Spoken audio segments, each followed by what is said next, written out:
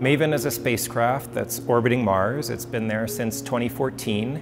MAVEN, in this case, is an acronym. It stands for Mars, Atmosphere, and Volatile Evolution. And this gives a clue as to what MAVEN's real goal is. It's to study the top of the atmosphere and how the gases in the top of the atmosphere might escape from Mars away to space. So the atmosphere of Mars must have been a lot thicker about 4 billion years ago, and today it's very cold and dry. And MAVEN is meant to understand the atmosphere as it is today and how it has evolved into this current cold, dry state.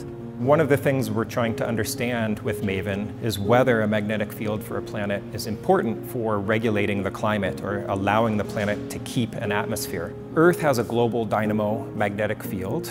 Mars does not, but Mars has an induced magnetosphere. It has an induced magnetic field.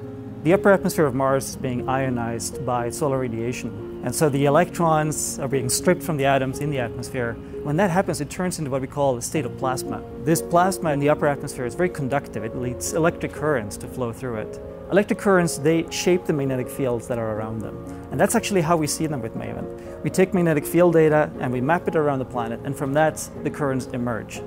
We've known how the currents flow in the Earth's magnetosphere for decades, but we don't know how that works around Mars. We don't know how it influences the interaction with the solar wind, because it determines how energy is flowing into the atmosphere, how it's transferred from the solar wind into the system. And that's what we're trying to do with MAVEN. When you just look at the data as it comes down, you're just seeing a little squiggly line, essentially. You're seeing the magnetic field strength and its direction vary as the spacecraft is flying through different regions. And so what you have to do is you have to actually map it to the planet and to this interaction with the solar wind. And then it starts to emerge that you have a drape situation where the magnetic field of the solar wind encounters the planet and it starts to wrap around it. And the reason it wraps around the planet is those electric currents that we are seeing.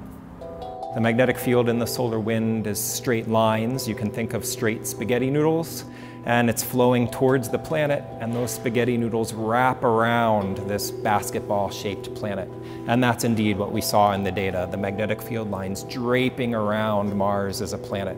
One thing that wasn't so expected was the specific configuration of the electric currents that we derive from the magnetic field data. If Mars is a ball here, it's sort of this cup shape on the day side that loops back on itself, maybe something that looks like this. What wasn't so intuitive to me was the directions of those currents and the fact that it wraps continuously around to the night side, and it makes this marvelously complex current system on the night side as well.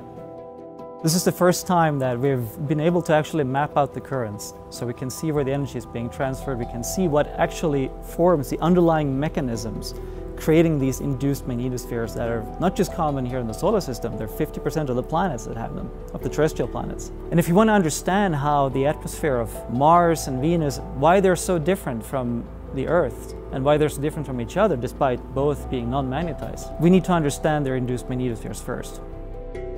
So knowing how these global current systems are configured teaches us about how charged particles near the planet are going to move, both charged particles in the solar wind and charged particles from the atmosphere itself that are in the process of escaping to space.